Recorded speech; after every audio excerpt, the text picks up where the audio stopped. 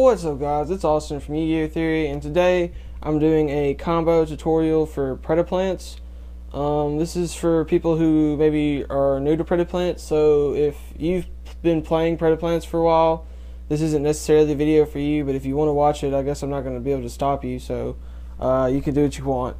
But I'm just telling you, this is like for noobs, so yeah. By the way, I have a deck profile for these, so if you guys want to check that out, make sure to go look at it. It's on the last video on my channel, like right before this one, so it shouldn't be too hard to find. So let's get right into it. So let's just go with some of the first real simple plays. This is just going to be like to get Starving Venom by himself first turn. Only thing you need for this is an Orphos and any other monster. Doesn't matter what it is. It's always good to have a Sundew because you can bring it back with predaplanting, but we're not going to focus that on right now. We'll do that here in a minute. All you need is just two monsters. That's it. One has to be a Orphos or a Lone Fire Blossom. So it has to be either him or him. It doesn't matter. It just has to be one of them. So what you do is first you're going to normal summon the Orphos and then you activate its effect to ditch this, to special summon any predaplant monster from your deck. I usually go for Sundew because it's a little simpler than the Cobra effect, where you can, with him, you can just special summon. And then right after this, without doing anything else, if everything else in your hand kind of sucks, you can just go ahead and fusion summon for Starving Venom right there. And that's like the most simple combo there is, and you actually get off of Starving Venom first turn very often in this deck.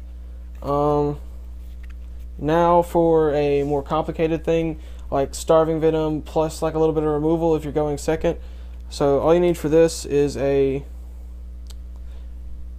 Yugioh,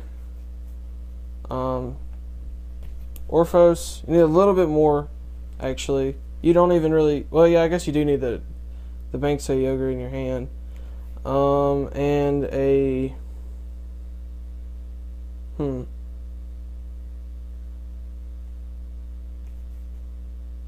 and I guess that's it, to be honest. Well, actually, you need one other monster, so let's just say a Sundew. I always forget that you need one other monster, so this is all you need. Just Orphoscorpio, a Yugioh, and one other monster. So for this, you need three monsters. So what you do first, normal summon the Orphos, ditch the other monster, doesn't matter what it is, to special summon a Spino. He puts a counter on one of your opponent's monsters, and then you tribute the monster with the counter on it to special summon him. And well, you actually need a polymerization in your hand too for this. I forgot about that. So you need a polymerization to actually get the fusion summon off. But if you're not really worried about it and just trying to get rid of something, this works too. I know there's a way you can do this with a Starving Venom, but you actually need a little bit more in your hand. I think you need, let's see. I know you need a Orphos, a Yugioh, a squid, and a predaplanting. So that's a lot more, but it is a little better, to be honest. So what you do with this hand is you normal summon the Orphos, you ditch the squid, so you ditch it to special summon. We're gonna go with Sundew.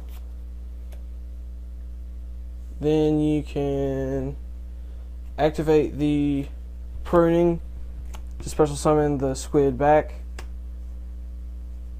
Then you fusion using this, the squid, and the Sundew. Whenever squid leaves the field, it puts counters on all your opponent's monsters. So it's harder to get off, but it is a little bit better. You tribute one of the monsters with a counter to bring out him, and I forgot to fusion for the monster, so you fusion for a Starving Venom. And I didn't put this in the extra deck zone because I don't honestly have the room for it, so we're just going to act like this is in the extra deck zone. So this is pretty good. So you get to get rid of a monster, You bring out a 2K beater, which is pretty nice. You get a Orphis that you can use later for fusion summoning or synchro summoning or whatever. Oh, you can also synchro for a 9 if you ever get a spot open. And you also, had 3 monsters on the field, so you can go for a decode talker if you want. This monster can actually get out, this deck can actually get out link monsters fairly easily, especially with predaplanting. Predaplanting helps out a lot. I run it at 3 for a reason. So this is a pretty good opening. Now I'm going to show you how to get a first turn Beals, which is actually easier than getting this, if I'm not mistaken. All you need for it is an Orphis, a Sundew, and a predaplanting. This is it. Orphis, Sundew, and a predaplanting. Or some other way to get back an Orphis. So if you run back to the front, which is a really good card to use in this deck, to be honest. Kind of sucks that it's a trap, but that's, it needs to be a trap. It'd be unfair if it wasn't. But regardless, this is all you need right here is just a predaplanting, Orphis, and or Sundew and an Orphis. So what you do with this is you normal summon the Orphis, ditch the Sundew to special summon a Banksy Ogre from your deck. Then you activate the predaplanting to special summon the Sundew back. And then with this and the Sundew, you can synchro for a Beals, or you can even still fusion for a Starving Venom Fusion Dragon if you want to. And you can always also fusion for Predaplant Chimera Flesia. It's a really good card too. Starving Venom is definitely better, but it is a good card nonetheless. That's pretty much all the combos I can think of. Almost all the combos in the entire deck revolve solely around Orphis Scorpio. And this deck is honestly kind of easy to beat if you just strike the Orphis effect, because it kind of needs its normal summon a little bit. But if they can't stop the Orphis effect, you're kind of popping off, because you can get a lot out very easily for not really that much cost, just the first discarded monster. So right now I'm just going to draw a hand and see what I get, and I'm going to try to play it out and see what I can end up doing with it. So 2, 3, 4, 5. I'm going to say that I am going first, which I don't actually like going first in this deck. I did not draw good. This is what I drew. If you're wondering, this is not a good hand. Well, I can make it work actually, because I can normal summon him and then use its effect to fusion for a Chimera Flesia, which I actually don't go into him very much. So yeah, I can always get a Chimera Flesia. And then if the Chimera Flesia dies, I always have Predaplanting to bring it back, or Soul Charge. So fusion with this and this for that. And then I could always, oh wait, actually I could get a Starving Venom with this, because I just used these two to fusion summon, right? So this is in my graveyard, this is on my field. I activate Predaplanting to bring back the, oh never mind, I can only use Sundew's effect once per turn. Or I can activate, since I'm going first, I guess I'll go ahead and activate Soul Charge to special summon, I guess both of them back, because why not? You probably want to special summon him defense. And that's pretty much turn. That's not a very good hand. I have enough time to try one more, so we'll go ahead and do that.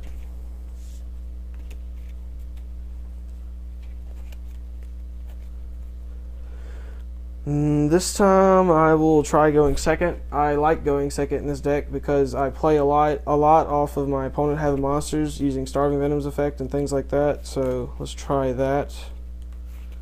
This deck, honestly, it really sucks when you draw all spells and traps. Like it really sucks, because with fusion decks you like need monsters, unless like all the spells and traps you draw are like draw cards. Like if I draw Desires, it's not that bad, but let's see, 3, 4, 5, 6 for my extra draw. Let's act like they have monsters so I can disrupt monster stuff. This is a much better hand. I could go ahead and risk the Allure for another monster, but I don't like doing that. I guess I'll go ahead and do that just to see what I would get. I'd get a Fusion Recycling Factory and another strike, so that would not be wise. I usually don't do it just for that reason, so let's act like I didn't do that now. What I can do with this hand is I can normal summon the Lone Fire, tribute it to special summon a Orpheus from my deck. The Orpheus was right on the bottom actually. Use his effects to discard him, to special summon another one from my deck. Special summon the Sundew.